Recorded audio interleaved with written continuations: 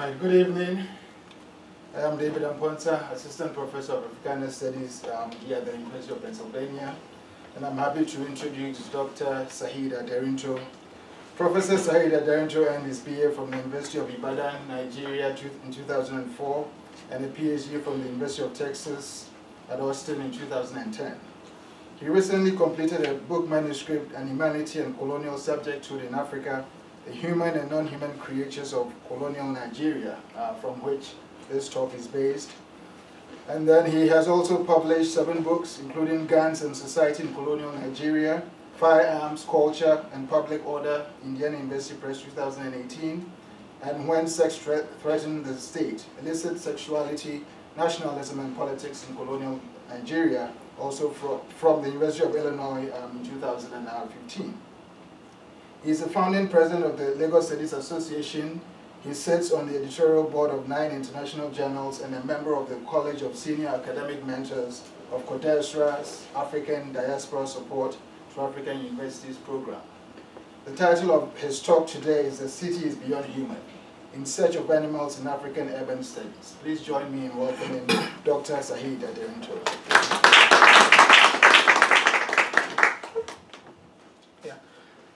I would like to thank Dr. David Amponsa for inviting me and for that great introduction. When African urban studies began several decades ago, scholars argued that colonialism did not introduce urbanization to Africa.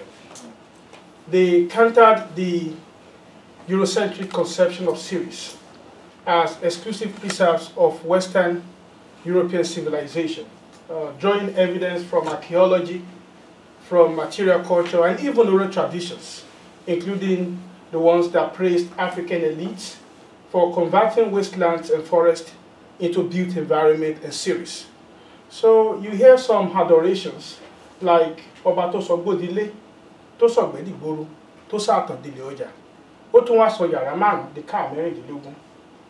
Yet, colonialism introduced new patterns of urbanization to Africa, either by building on pre-existing cities or creating brand new ones.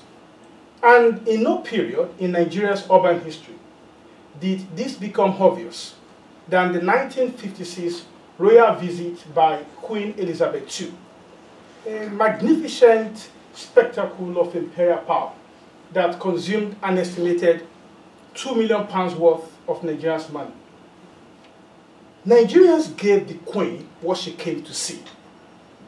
City civilization, urban modernity, the so-called positive gaze of a century of ruthless capitalist expropriation that manifested in tarred roads, hospitals, electricity, hygienically looking school children waving the Union Jack, a show of solidarity and loyalty, amongst other carefully created sites and symbols of imperial modernity.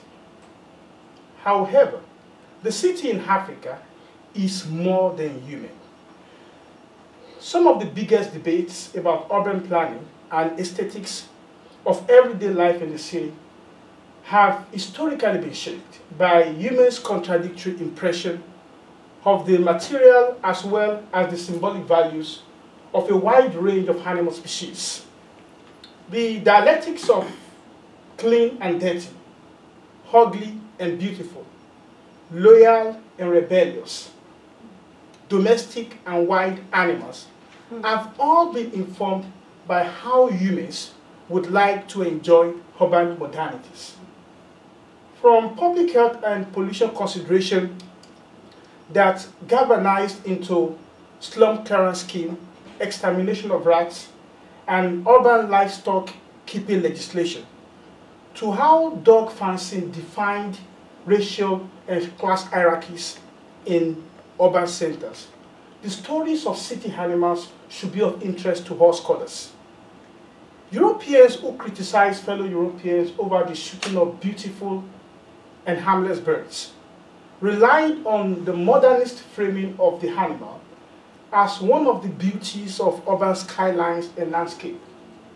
They rarely spoke for the cat in such manner because of its ambivalent status as an animal that straddled the thin line between the tame world and the wild world. The same applied to multiple forms of animal species. So dogs remain the most beloved urban animals until the outbreak of rabies, when a single legislation known as the Dogs Ordinance placed their survival in the hands of instant death. The central argument of this lecture is that animals have escaped the purview of urban studies scholars because of the anthropocentric or the humanocentric or the human-centered conception of history and of agency. And in order to address this epistemological deficiency, we need to rethink the circumstances under which animals can be object, subject, and agent of historical interpretation. It is a truism that animals did not write about themselves in the past. They didn't. However, they took independent actions that formed the basis of major turning points in human history. And this itself represents a form of agency that scholars should not overlook. So one of the things I'm going to try to do today, essentially, is to use the story of urban dogs to engage with the intersections of animality and urbanity.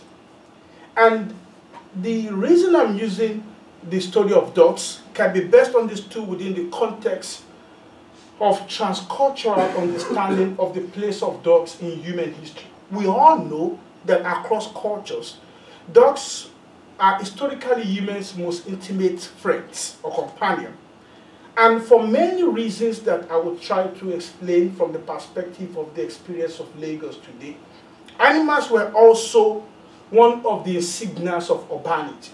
They were the most beloved urban animals. People just love them because they are urban animals. The territorial consciousness of dogs actually worked very well with the concept of urbanity and urban planning. In other words, because dogs have a territorial consciousness, it also shaped the ways in which humans tried to plan the lives of dogs so that they can align with the lives of humans. So in other words, the story I'm about to tell today is not just about what happened to dogs in colonial Lagos, it's about why humans believe that they can shape the lives of dogs to meet their own understanding of the symbolism and materiality of animal life itself.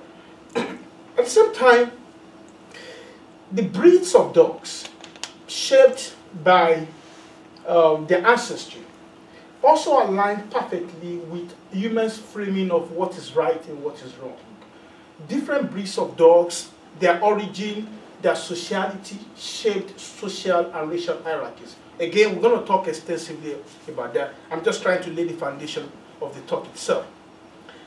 Dogs were also used to police racial boundaries. One of the most controversial case in colonial Lagos took place in 1954 over the biting of an African by a dog of a European.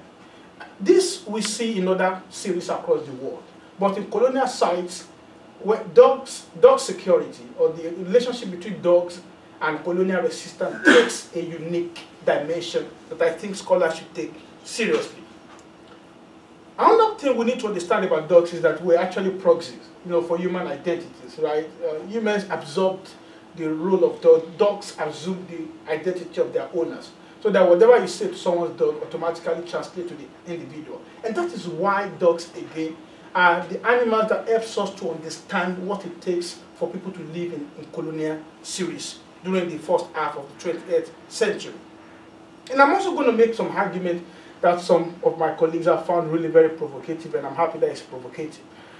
The argument is to look at the ways in which dogs can actually be colonial subjects. Not just dogs. One of the central arguments of my book is that animals were colonial subjects. For the first time, we see a book that is putting animals at the center of coloniality itself, or colonialism if you would like. And so the last point that is going to form the basis of the discussion is the capacity to see animals as colonial subjects, to look at how the identities of their owner, even their own behavior as a non-human creature, translates to some forms of not only agency and of course subjectivity. In other words, when we look at the typical life of an African dog, whether it's an African dog or colonialist dog, we see some of the elements of what it takes to live in a colonial subject. The contradictions, the ambivalences, the opportunities, the limitations, the minuses, and of course the plus.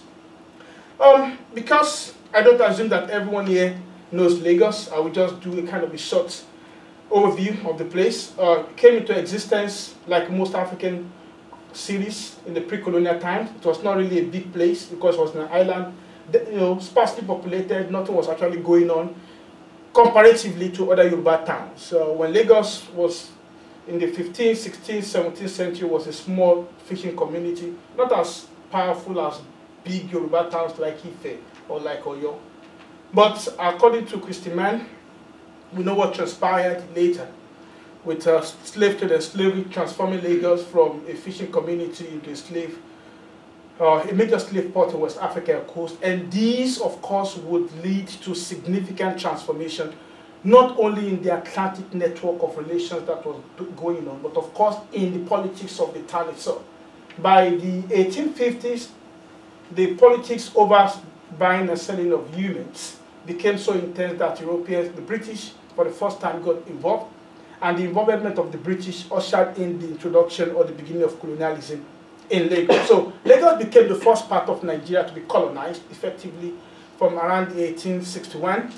And of course, during the period, it was the most racially diverse and ethnically diverse, because as a coastal community, as the gateway to the international world, Lagos was serving a lot of economic importance. And this economic importance was driving a lot of people to Lagos. During the colonial and the post-colonial period, excuse me.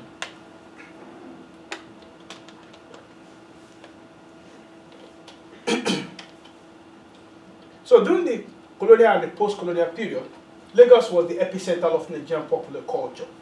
But in the colonial period, it was not even the most popular city in Nigeria. It was around 250,000 around 1950. But it was actually bigger than Lagos in the colonial period. So the rise of Lagos as Nigeria's most populous city and Africa's most populous city was a post-1960 development. Today, no one can tell in absolute terms how many people live in Lagos, but what we know is that at least 10 million people live in Lagos.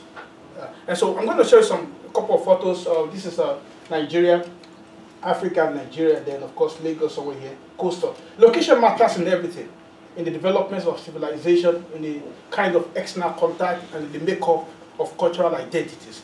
And it is easy to know why Lagos was going to be the most important city in Nigeria, the coastal part of Nigeria, because of the gateway to the international world. Some old photos of Lagos, modern Lagos today.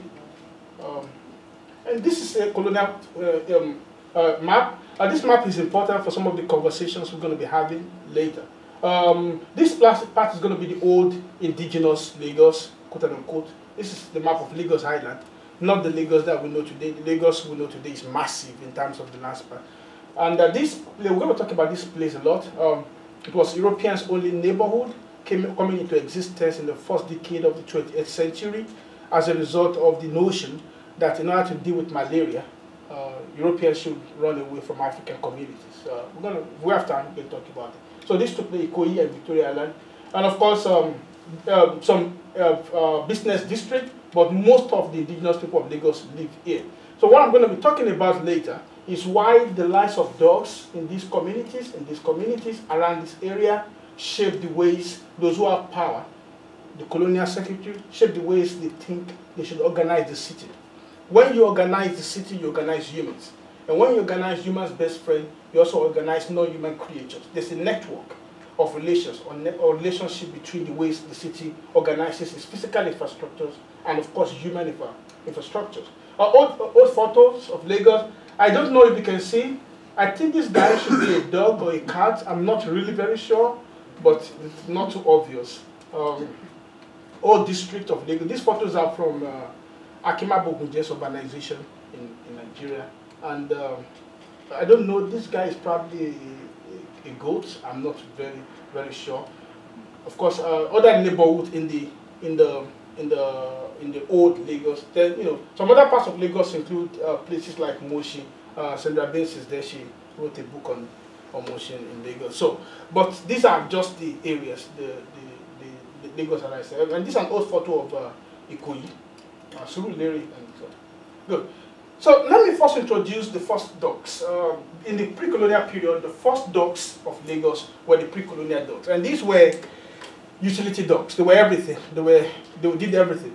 They were companions. They were hunters. They were guards. They were also sacrificial beings. Docks help different religious identities to navigate the spiritual and the physical world. And for example, the Yoruba god of Ogun, the god of intrepidity, of warfare, of iron, dog is one of the paraphernalia of worshiping the god. So the pre-colonial god, the dog was a utility dog in a nutshell. It was a means, a currency and a means of exchange. What it means is that it can be part of commercial transaction. It can be used for bride price. It can be used for social and economic transaction. Sacrificial, and it was an efficient guy. So the reason we have to talk about the pre-colonial dog is that by the 20th century, a new form of dog fancing emerged, not only amongst Europeans who came to Nigeria, but also among Africans, the concept of a pet dog. And that is why the story of the pre-colonial dog is important in understanding how and why the pet dog emerged. So we should expect the pre-colonial dog to live the life of pre-colonial people, right? In terms of their cultural formations, economic formations, and everything they did to humans made them essentially a utility dog, a dog that does everything. Now, so this guy is a colonialist dog. One thing we need to understand about colonialism is that it was not just about human conquest. Dogs were co-agents of imperialism. Dogs were the second largest non-human creature that went to any colony. And this is one aspect of African colonial encounter that has not been seriously engaged. Even Frederick Lugard, the so-called founder of the Nigerian state, came to Nigeria with a dog. It was difficult for colonial officers to come with their wives at the beginning of colonial enterprise, but it was not difficult for them to bring dogs. And it appeared that colonialism directly fueled the importation of European dogs because of the decision not to allow whites to come with colonial masters. So Nigeria used to be called a no place for women until the 1930s or 40s. So there's a way to argue that because colonialism did not encourage early colonial officers to bring their wives, it indirectly fueled the inroad of European dogs. The dogs we're talking about were of different breeds, different breeds, Spaniels, Yorkshire Terrier, Irish Terrier, different breeds. And they were defined as pet dogs. Why? Because of the notion that they don't have a job. And this is fundamental in many parts of the book, several parts of the things I wrote in the book. The idea of a quote-unquote lap dog, yard dog, parlor dog. Some of them were small, like this guy, that I don't think this guy can be used for hunting. Because some of them were so, just like asking, what's the name of this small dog that people have now? Chihuahua. Yeah, no one is going to hunt with Chihuahua. So I don't know if anyone's going to do that. So most of them were, but they are coming into Africa, diversified the African dog population, genetically and socially, through crossbreeding. We can say with absolute confidence, with some level of certainty, that the pre-colonial dog's diversity was not much. But these kind of dogs came in, and through crossbreeding, and we know why crossbreeding was inevitable. Some of the dogs that came from Europe were male dogs, some of them were female dogs, and for them to continue the lineage, they would need African dogs to mate with. So they lived with their masters in segregated neighborhoods, and they assume and enjoy all the privileges of being the dogs of colonial masters. Now, the term colonialist dog is not just about the breed of the dogs. is actually about ownership. In other words, if a colonial officer owns an African local dog, that dog automatically assumes all the privileges and identity of the master. And the same applies if this exotic dog is owned by an African, all the privileges this dog would have as an exotic dog would automatically go because the ownership matters a lot. So the question about this dichotomy between the pet dog and the utility dog, which is an important element of urbanity, it only happens in the city. This dichotomy, and of course, the fluidity is what we're going to be talking about shortly too. So they were part of the dressing. They were part of the dressing of colonial order. I mean, in most of the colonial photos, you see dogs more than women, and that's just give you how colonialism conceived of power. On the one hand, most of the colonial officers were actually men. Most of them were don't have their wives or partners in Nigeria. The few ones that had their partners in Nigeria, they did not integrate their wives into the main infrastructure of power until the 40s when things were changing.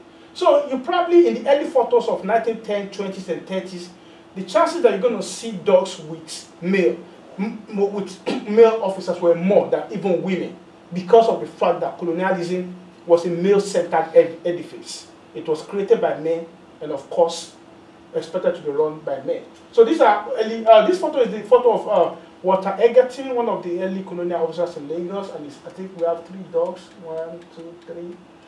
The argument I made is that these dogs were not in this photo by accident. Their presence and image in these photos were part of the dressing of colonial power. And the same applies to this one. They have the right to share the space with their officers. And this other one, these I think there should be one, maybe another one hiding somewhere. All these photos I got them from the National Archive of the United Kingdom 2 summers ago. Another one. The caption on this photo is actually interesting. The caption is that it's helping the master to listen to the gramophone, something like that. Sharing the power with dogs. And of course, the same guy with his dog, they're actually having breakfast. So these are the issues, So I have more photos of pet dogs than utility dogs, and we know why. The reason is because colonial photography itself was a class thing. Those who have power are the only ones who show a lot in it.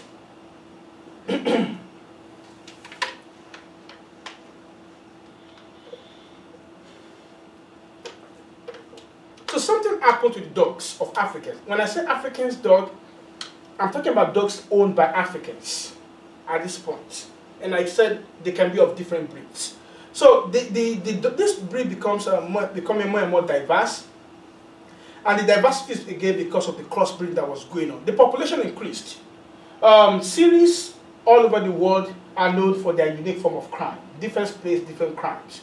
And there was an increase in the use of dogs for community policing. And so there was increase in dog ownership in the city in response to unique crime taking place in the city. And again, Sunday Brands did the same thing again in her book. She actually referenced the time in which at Moshi, the hunters were fighting the government and said, you can't impose taxes on our dogs because our dogs are helping us to police the community. What you cannot do, our dogs are doing it, so you can't tax our dogs. Because there was a time there was that dog taxation and people were fighting, actually fighting against this. So and they continue to serve the purposes for which they were known in the pre-colonial times. In other words, the African dogs were still sacrificial animals. They were still used for the gods. They were still companions. There were still so many things. What actually happened with the city, with the rise of Lagos into an urban center, is the expansion of their roles. And this is, again, when the whole idea of the pet dog emerged. Some educated Africans began to see keeping pet dog as one of the insignias of what it takes to be an elite. They began to copy European colonial officers and expatriates who had pet dogs. They began to have what we can call lap dogs, yard dogs. And what we have here is actually a story of a guy who took his dog to the cinema. The argument I made in the book was that people believed that their pet dog deserved to enjoy part of the paraphernalia of colonial modernity. And so So to have a pet dog, it's not just to have a dog that is disconnected from your life. Everything that happens to you must happen to the dog. And at this point in time, the artificial boundary between pet and utility dog was getting blurred. It was getting blurred. At the end of the day, so the so-called utility dog were gradually being shaped to become pet dogs. And all this were going on within the context of urban planning, which we're going to see more when we get to the story of rabies, which is one of the diseases of the time. So this is a photo of an African elite with these massive dogs. You know, that's one of the things that you see. Ideally, the notions of urban planning was meant to keep people where they're supposed to be. African neighborhoods, European neighborhoods, different neighborhoods based on the level of facilities, equipment, levels of degeneration. Lagos had its own slums. And in colonial Lagos, the tension over urban planning was also about clearance of slums, fighting the government all the time. But dogs would rarely respect those demarcations. Dogs will socialize. They will be found in places that the government don't want them to be. And when this happened, they will place social power in relations with economic power, because of the fact that dog breeding was an economic activity. So one of the important elements of urban planning was that dogs did not respect urban planning. And because dogs would not respect urban planning, it was creating tension between the colonial government and, of course, the colonized people. They would do that. And the idea of stray dog emerged. And what I like to say is that there's not like a stray dog. I always like to say that. The reason is because it's about power to shape why you exist at a place at a particular point in time. Colonialism is about altering people's physical presence. Are you supposed to be there? Are you not supposed to be there at every point in time? So the notion of stray dog is actually, within the context of colonialism, is the way through which humans extended the legitimacy to be physically present at a space because of their body, because of the economic role they serve at every point in time. So the notion of street dogs is derogatory.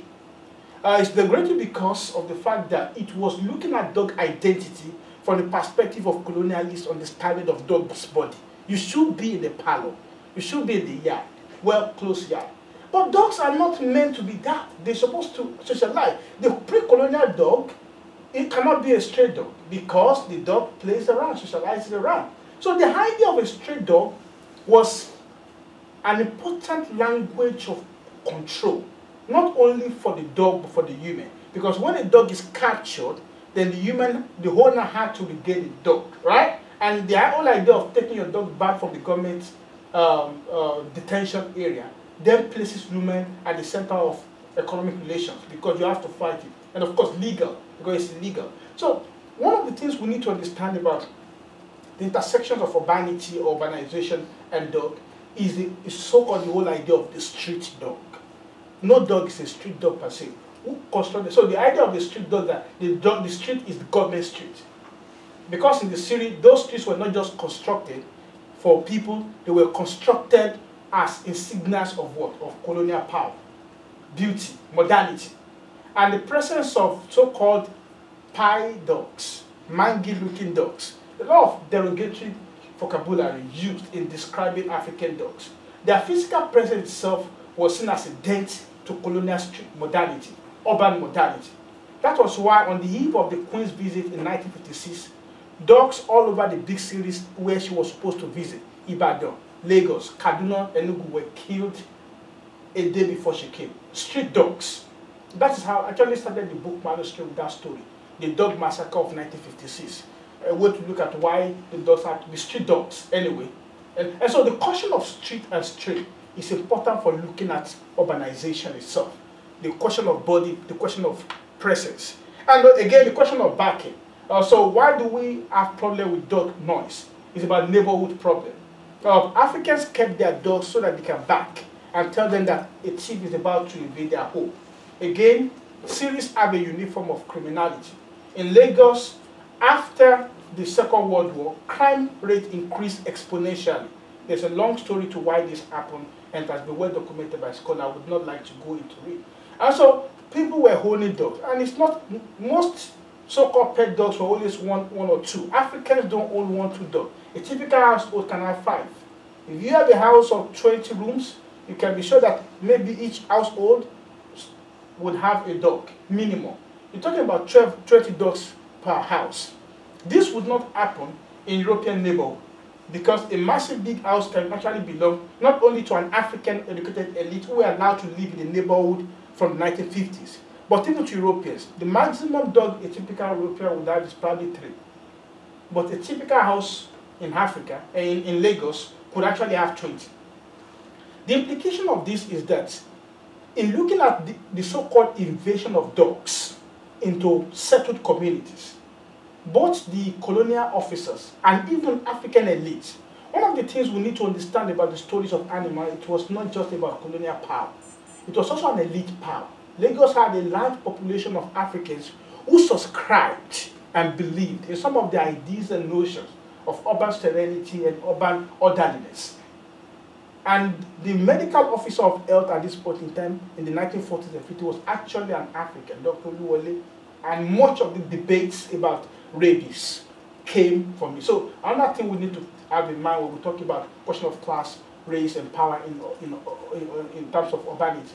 So the point where I'm going, when we're talking about the question of backing of dogs, we're looking at the relationship between different households, neighborhoods, communities. How these dogs can actually travel up to 10 miles away from their owner's home to the European settlement. And how European settlement were thinking that they can stop Africans from coming to their own settlement, but they cannot stop dogs because dogs were much more mobile than humans. And this mobility is a function of their own physiological and, of course, multiple behavior. So the whole idea of noise in the city, that Lagos has become too noisy, is a product of the question of we need to deal with the dog population. And in order to deal with the dog population, we need to have dog taxes. Again, a long story, in which colonial government was thinking that they can impose taxes on dogs in order to stop Africans from breeding a lot of dogs. So that when you reduce the number of dog breeding, then you can have lesser noise in the city.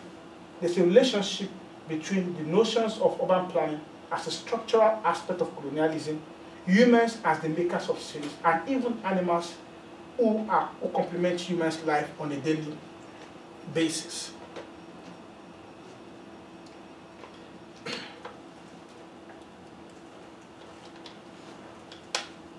So all dogs like humans were not equal, and I think I tried to explain this, that it's not just about breed, it's about ownership, it's about where they live, it's about community.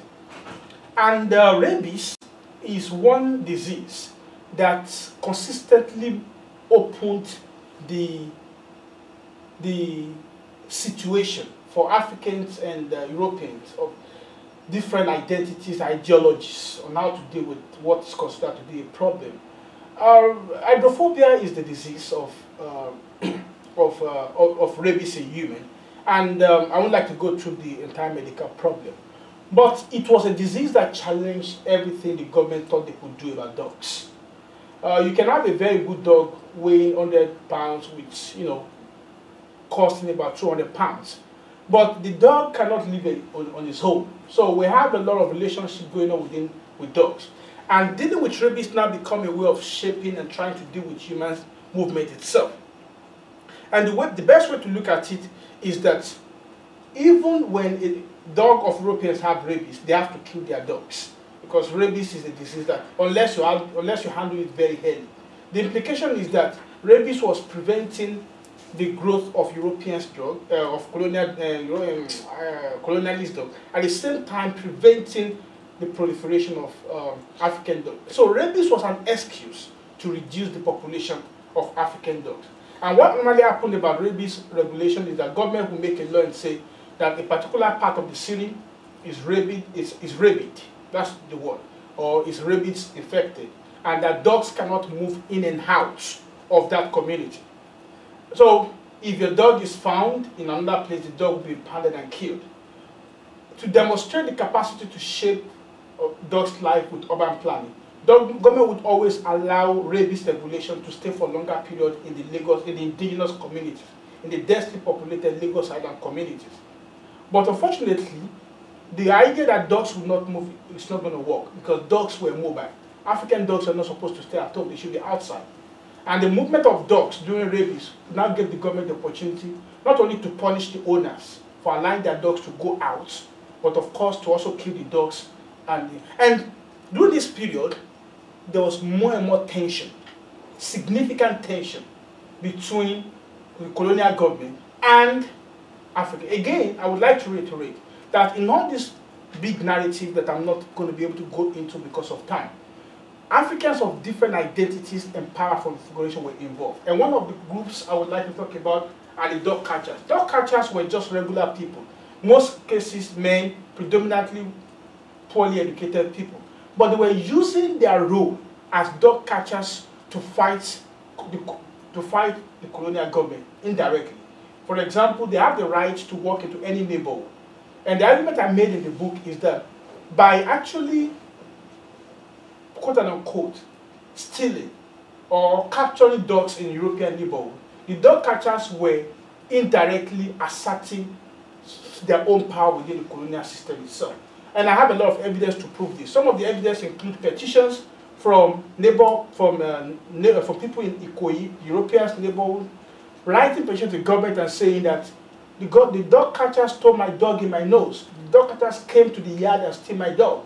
Or the dog catchers took my dog and maltreated my dog. And of course, the Royal Society for the Prevention of Cruelty to Animals was fighting this in some way. So the argument I would like to make here is that, in as much as we know that much of the debate over urban planning and noise and everything was informed by colonial power outside the capacity of Africans to shape, some Africans occupying significant power, they don't even necessarily have to be elite. The dog catchers were not elite, were using their power to seize dogs, to capture dogs as a form of resistance. And that's the argument I tried to play with, and I have evidence to be able to prove them. Some newspaper work on this.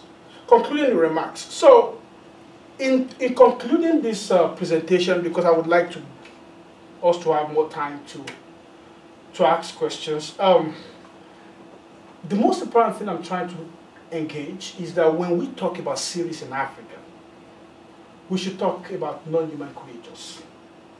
That urban planning, urbanization, urban modernity, everything we know about cities is not just about humans, but about non-human creatures. And I've tried to use the case of dogs to explain how the movement of bodies at every point in time can be an important element of understanding of normality in terms of engagement, not only between dogs and humans, but even amongst them. But I think this is a project to engage. We have data to be able to do it. It's only that scholars are not looking in that direction. So I would like to see scholarship on livestock, for example, city livestock. These are the things I did in the book. I have chapters on sheep, on goats, and I would actually like to see ways of thinking through the place of animals, different kinds of animals, and how their identity and existence intersect with notions of urbanity. So, in concluding, I would like to thank Dr. Amposa for inviting me. I would like to thank everyone for coming. Adeniyi Isola Jale Koko, Atuka de Bero Kolamide, Ojura Bemosa, Baba Tondola. Aso Kuni, and thank you.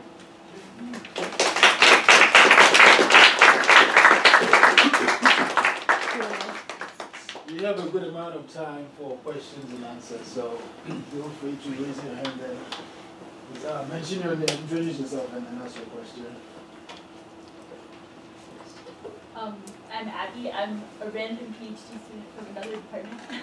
I kind of have two questions. The first one is, you were talking about how this transition that started to happen amongst the African population from viewing their dogs as a utility to a pet.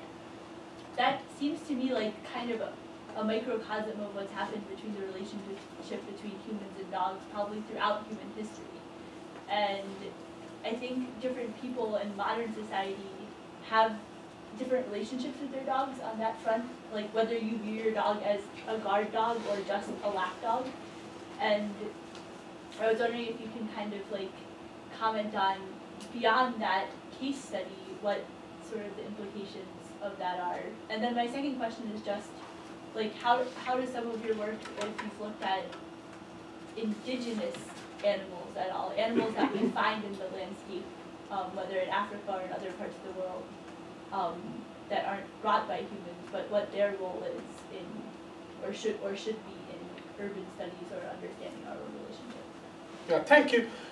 Should I take one at a time, right? Is that how you want it? Good. So, essentially, and there's always transnational or transcultural identities with animals. In other words, some of the issues I've engaged here have cross-cultural implications. You found similar trends. So what I've tried to do in what I did in the manuscript is to explain the unique structures through which they emerge. So even in American urban centers at a particular point in time, there was this tension over what to use your dogs for. But what the transition from utility to pet was part of the insignia of being modern. And that's what is unique, what I would think is unique within the context of how Africans began to keep expensive European exotic dog because they think that it is part of what it takes to be modern. So modernity is not just because they have a college education, they are doctors, lawyers, they are bookkeepers, teachers, they drive a car, they live in Yaba, one of the new areas built in the 40s for middle class Africans. Some Europeans were also living there. It was also because they thought that they could expand the frontiers of their own urbanity with animals. And that is why I was showing you the poem. I mean, it's a poem like you're writing by a dog. I mean, it's an African that took his dog to the cinema. And I can assure you that taking the dog to the cinema itself is a modern space. It's a space of encountering modernity. And thinking that your dog should also encounter modernity. And assuming or thinking that your dog will understand what is going on within the framework of a cinematic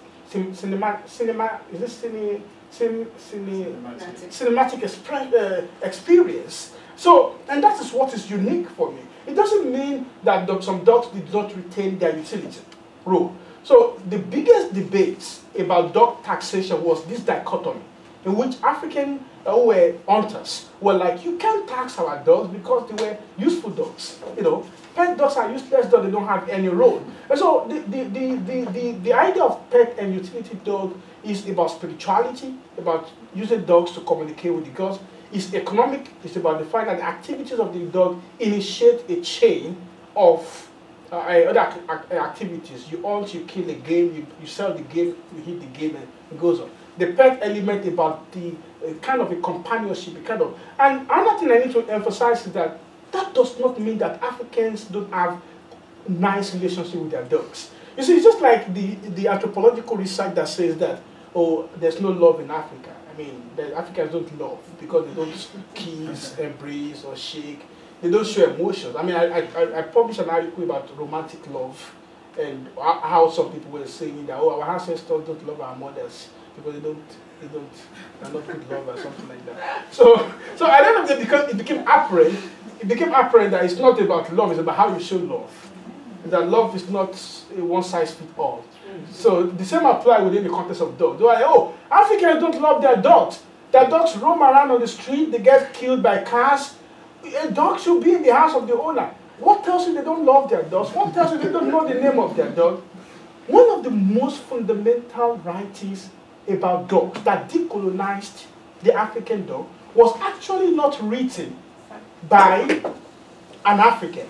It was written by a cultural enthusiast, now late, called Ulibaya. The long story about him. He wrote 2 articles in the 1950s that decolonized the African dog. In other words, decolonization has been around for many decades anyway. And what he did was to tell us, dude, I have African dogs. The fact that Africans don't pamper dogs the way, and he was a white guy. The fact that Africans don't pamper dogs the way we do does not mean they don't love their dogs. So what he did was to explain a world of African dog from a white European to fellow white European and say the fact that dogs are eaten in some parts of middle belt of Nigeria does not mean they don't love their dogs. The fact that they don't pamper their dogs does not mean they don't love their dogs. So the dogs, in other words, dogs can then be a channel through which to engage human existence itself. And what Ulibaya did in those 2 articles published in the 50s is to decolonize the dog. I can continue to talk about this forever. But the whole idea of pet and utility dog for me, as I did in chapter 3 of the manuscript, can actually be a way to know so many things about colonialism. And the central argument of the book is that we can't understand colonialism in its full ramification and implication without inserting animals into the logic. When we put animals in the context of colonialism, we see colonialism in a different way. And the question of, so indigenous animals, so what does that mean? Do you mean the animals that came? I mean, animals, I'm not sure what's in Lagos, but for example, in Philadelphia there are beavers, or not beavers, like woodchucks. Wild animals. Oh, okay. We figure into that. There's a way to talk about it. So, I think the first chapter of the book starts with the story of, they call it ecological imperialism. You must have heard about it. Ways in which, during colonialism, Europeans brought animals, plants into the colonies. And so it starts with the story of the importation of 2 bulls from Britain, from England. And the whole idea was like, African cattle are not utility cattle, right? We want cattle that can produce a lot of milk, produce a lot of meat, that can move the plow, that can walk, walking cattle. And so they brought two cows, 2 bulls, but both of them died within a few years because, they were not immune, they don't have immunity to African. So there's a way we can talk about African indigenous animals and what we can consider as European animals that came through ecological imperialism. One of the arguments again about the book is that during the colonial period, the first decade of the 20th century, African animals, with specific reference to Nigeria, became modern. What does it mean to be a modern animal? A modern cattle, a modern dog, a modern horse. Pre-colonial horse was used in fighting wars. The modern horse of the 20th century Nigeria was used for polo, was used for horse racing. What does it mean for you to change the symbolic, the social role of animals from the pre-colonial times to? I can keep talking about this, but so we can have a discussion about indigenous and foreign animals. But the best way to look at it would be to talk about ecological imperialism, ways through which the African animal population was diversified as a result of the importation of European stock. And this stock itself they were importing them because of the notion that they can increase the yield of African animals through exotic breed. And another argument is to say that veterinary medicine in Africa was a capitalist medicine, and that's the argument I made. It was a medicine that was made, that came into existence to increase the yield of African animals in order to maximize the gains of capitalism. It was not a benevolent medicine, if that's the right word to call it. Please go ahead. My name's Dorothy. So when you were saying earlier about the role of imperialism and you have the pictures of the colonials with their dogs. And I wonder, it reminds me also of this concept, this Tarzan idea that we had in America as well. This idea of, I wonder if you think that it may have also been a way of psychologically subjugating people in the sense that, this idea that we are in control of the animals as well. And therefore we are in control of you. And then also the taking away of the utility, it seems to me sort of like this, we take away the wildness and then we can control, and this keeps us psychologically at the top, keeps us psychologically the master of all beasts. And even to a degree in America we have this, I see oftentimes dogs are treated much better than black people in this country. So I wonder what you would say about that, and also this idea that the turning of the utility of the animal impacted the African because it made them less able, less facility, less ability to work for themselves. It had a very direct economic impact on them. And I wonder how much of that you believe was contrived as part of the imperialist agenda. I mean, I like the word you use. We are in control of animals. Yeah, colonialism is about conquest, about domination. and everything has to be dominated. Humans and again, one of the contributions of the book is to say, for the first time, that animals were part of the colonial enterprise. They were also part of what was governed. They were subjects, and the governance was based on so many factors. Whether the animals were wild or tamed animals, whether they were beautiful or ugly, the aesthetics, the materiality, the symbolism.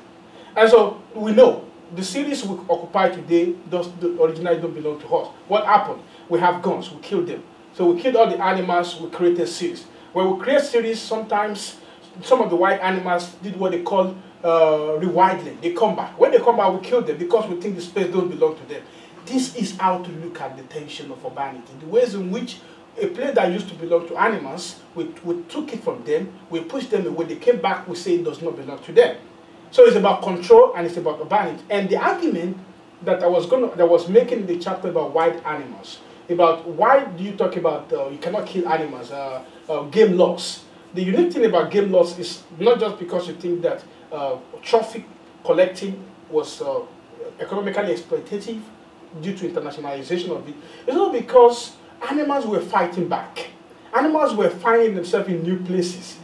The series we created, the communities we created, I used a particular Yoruba saying about urbanization at the beginning. That saying is about how African elites converted wastelands into cities. That's what they did. And it was at the expense of the natural environment. So why is the lion coming to human community? It's because you have pushed the lion out of its own natural abode. Why do you see elephants where you're not supposed to see them? So the argument I made in the chapter of wildlife is that humans were having extensive, sustained relationship with different kinds of animals because these animals were asserting their own authority. And I use the word agency, and part of this agency is to say that if animals reinvade, quote unquote, reoccupy a space that used to belong to them, and that action led to a chain of action, that is a form of agency. If a fox, or if a lion is found in a place that does not supposed to be, the question you should be asking yourself is what is she doing? What is the lion doing there? So the point, to answer if I'm getting your question right, the point is to talk about the agency of animals, the capacity of animals to be seen in places that was considered to be unnatural, should not be seen as should not be criminalized, because the government criminalized it. It should be looked from the perspective of what was there before. It was the place it used to be. It came back to reassert. Then you kill the animal. That becomes a way to look at. So colonialism is our governance, and to look at animals as something you can colonize, you can govern, is what is interesting about the book. And I guess what I'm wondering is, do you think also that this was a contrived or an intentional part of the imperialist agenda? Yes, yes. So today, one of the things I found interesting about the book, while writing the book, is that what we think about is not what data is telling us. The colonialism did not think it doesn't have control over animals. Well, I mean, the data is there. I mean, it's not, historians, I mean, no one can manufacture data anyway. It's what it tells us. The data is categorically telling us that colonialism sees animals as creatures to be governed. The game laws are not just about criminalizing what you can do with animals. It's about environmental conquest. In fact, you can call it ecological, environmental imperialism. Colonialism is not just about humans, it's also about the environment. How do you colonize the place? How do you govern the place? It's about governance. And so what I'm asking for in the manual, what I'm asking scholars to do in the book, is that we should look at colonialism beyond the frame. And we should complicate this agency. It's not just, again, about Europeans who were colonizing. It was also the ideas of educated elites. For example, there's an elite called Obiseson in Ibadan, and a local elite who believe that if we have modernity, which is cool, then we should have dog taxes. A lot of contradictions. Some African elite believed that dog taxes is nice. After all, we're modern. Why would we have a nice city that there won't be dog taxes? That is how they do it in Britain anyway. So for us to be modern, we should have dog. So I really want to complicate everything. I really want to disaggregate and look at the identities of everyone involved, why they were involved. European women wives who had dogs, who had pets, their own understanding of them. Why were they writing about their pet? Is it because their husbands were not always around, always on tour? And how did dogs change the gender relations in the colony? Why is that male men, only one or two colonial officers wrote about his dog? Why is that I have more data about women, white women writing about dogs? What's the gender implication? So what I'm trying to do is not to be monolithic in my interpretation of the narrative. It's to look at different animals, their symbolism, their materiality, their location, their engagement with humans, different kinds of humans, city people, urban people, neighborhoods, educated Africans, Africans who are not educated, in terms of Western education this time, what does it mean? What role did the animals play? And how can this help us to understand colonialism in its fullest possible form? Please go ahead. So thanks so much for this talk. And I'm curious. My name is Ben. I'm a postdoc in environmental humanities, and I feel like in environmental humanities there's the interesting kind of decolonial thinking, or in grappling with something like ecological imperialism and all different parts of the globe would be, there is an element of kind of recovery and motivation to understand what the paradigm for kind of human and animal interaction sort of was in the pre-colonial sense. In part, I think in part because there is a fantasy that there might be wisdom there or other ways of being in an environment that have been kind of obliterated. And that's all to say, I'm curious to hear you say a little bit more about what's knowable and knowable about the pre-colonial human-dog relationships in Lagos. What these dogs were like, and I mean, I'm interested in knowing more about these dogs and their uses and that sort of thing. Yeah. And to be slightly obnoxious, I have a second question, which is just whether there's any interesting kind of connections, overlaps between this work and your work on sexuality. Okay. So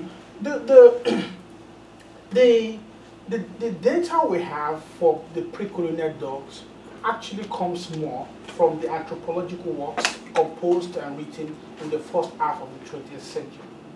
And so what I did in the portion of the book about the pre-colonial dog is to look at religion, is to look at the economic life, to look at areas of indigenous communities where dogs manifest. What we know is that, one, the pre-colonial dog was not a monolithic breed. There's this assumption that all African dogs are the same. They're not all the same. But so one of the ways to look at it is to say that the dog population of Africa changed even before colonialism began. This may not be that radical. It's not as radical as what happened in the 20th century with sustained importation of European dogs, but it wasn't all the same dogs. The second element, what we know about those predictors is that they were not always they were not fat dogs. And this was another problem Europeans had. Sometimes they see skinny dogs, and it's like, mangy looking. It was like, maybe the guy is not supposed to be big. Because the reason, what we know is that, and the fact that it looks so quote unquote mangy does not mean it's not well fed. For example, if a hunter, again, this is another thing I got from Sundrabe's book on Ogun. I stole it from the book, So if you, as an hunter, if your dog helps you to get a game, the end of the game goes to the dog. So these are dogs that have been well fed, eating good games. Anyway, so but not because they look skinny does not mean they're not well fed. So what we know about the pre-colonial dog comes predominantly from anthropological works. Of course, these are problematic works, we know them already, but there's a way we can sieve out the things that makes a lot of sense to us. So the other data it came for me was Samuel Johnson's classic book on the Yoruba. It made a lot of reference to dogs. Because dogs are also a part of economic life, we will see reference to dogs in economic life, exchange, and that was why I said means of exchange, bride price. Sometimes the authors will just list the bride price, textile, agricultural food, dogs, and then you see dog. So when I was doing my search on this, I used this website called archive.org. It's a repository of books that have been, and they all have anthropological works on Nigeria. So, but the challenge I have, and thanks for that question, is that we don't know as much as we should about the pre-colonial dog, and that's the truth. We don't. The section on the pre-colonial dog in the book is just about maybe 1,000 words or less. We know more about the colonial dog because of the documentation. And especially we know more about the colonialist dog, the dogs of Europeans, because they were writing, I mean, we actually can talk about dog mourning culture, how they mourn dogs, and biographical writings about people out there. So, in other words, these are the things we know about the associated dogs. But one thing that I would always like to emphasize is that their breed is not as homogeneous as people claim. We may need extensive science to be able to prove it, but they were diverse. But the physical diversity itself, observable diversity, took place in the 20th century when we have more European dogs and the crossbreeding was producing unique dogs that everybody can see and tell apart. Oh, there's two books, sincerely speaking, there's no relationship between the sexuality book and the animal book. But there's a relationship between the book on guns that I did, the one that came out last year, and this one. Because that book has a section on hunting with guns, about gaming, and that actually was that overlap. So while I was writing the book on guns, I was also gathering data on this book. So the transition from gun to animal was much easier from sex to guns. Thanks. We have time for just one more quick question.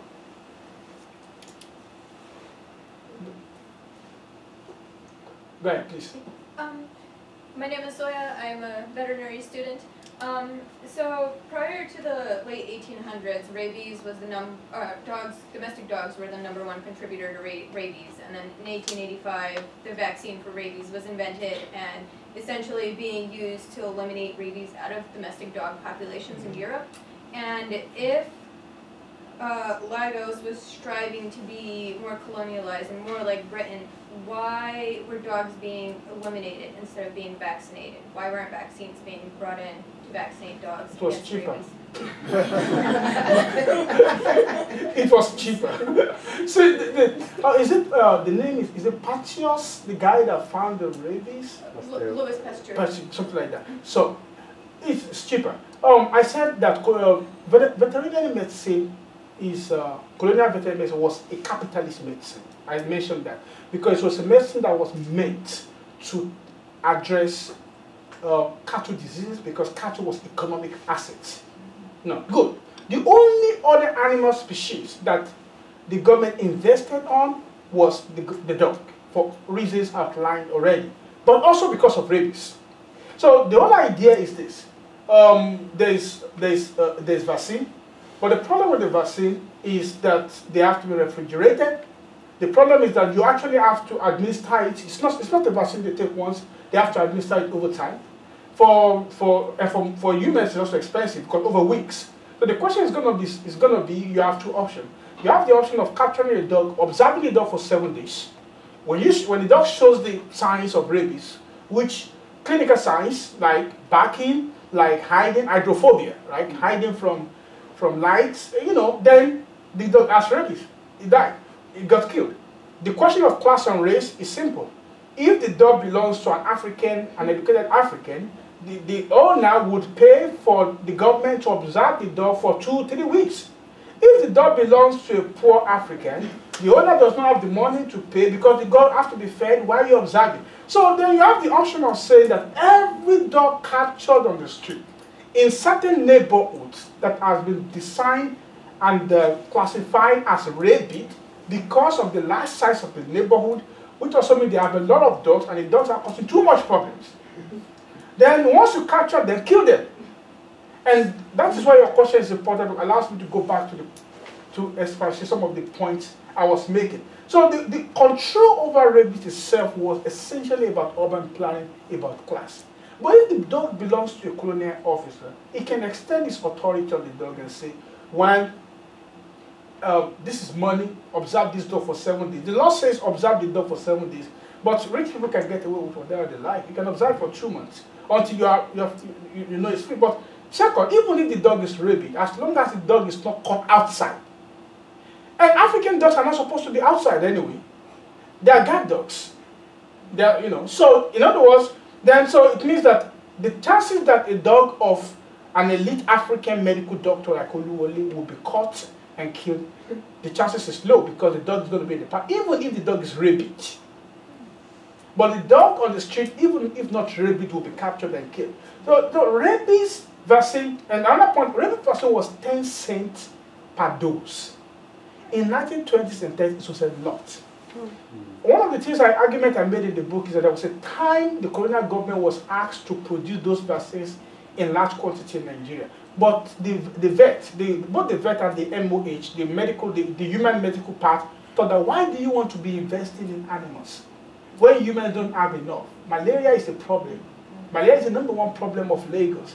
So you want to have a laboratory to produce the rabies vaccine when humans don't have. If you have rabies, why don't you kill the animal? So even up to the 1950s, Europeans who are bitten by dogs have to go to Senegal. There's a place called Pachos Institute in Senegal, and that was the only place where they could treat rabies for Europeans. For Africans, it means that if you're caught by me, you got bitten, if you're very lucky, you're back for a few days and you die. So in Nigeria, that's just what will happen. So, and one of the arguments I made in the book is that rabies, the problem with rabies is not the number of people it killed, it's the anxiety it caused. And there's no disease in the 20th century Nigeria and in most part of Africa that caused anxiety as rabies. And that was why on the eve of the Queen's visit to Nigeria in 1956, a new form of urban governance of dogs took place. Dogs were captured day and night. The problem is simple. Anxiety over rabies can ruin $2 million worth of investment. The spectacle itself cost Nigeria £2 million. And so when they say someone is rabid, rabies was like Ebola. That was how they saw rabies. Once you hear there's a rape, and of course we know the clinical symptoms. If a dog behaves strangely, that's the end of the dog. He's barking, he's fighting people, he's hiding. And so the whole idea of, and the problem with rabies was not just because it empowered people, regular people, the capacity to name diseases. See, the only way you can know a dog is truly rabid is it dies, you call the head, they send it to the lab, they test the head. But the problem with rabies is it empowered non-medical interpretation of etiology and epidemiology of disease. And that was why the story of rabies, especially in the city, should be of interest to scholars. But it's a good question about veterinary myths. Yeah, it's because they don't want to invent it. Better to kill a dog. After you can breed another one anyway. So another reason is because most African dogs cost 5 shillings.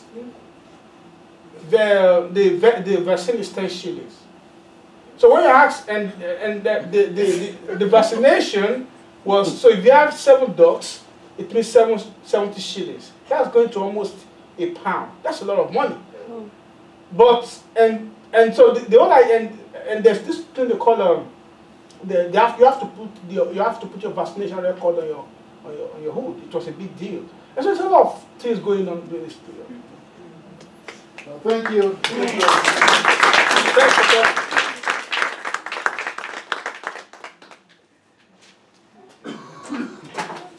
So there's some light refreshment next door, so you can just grab something.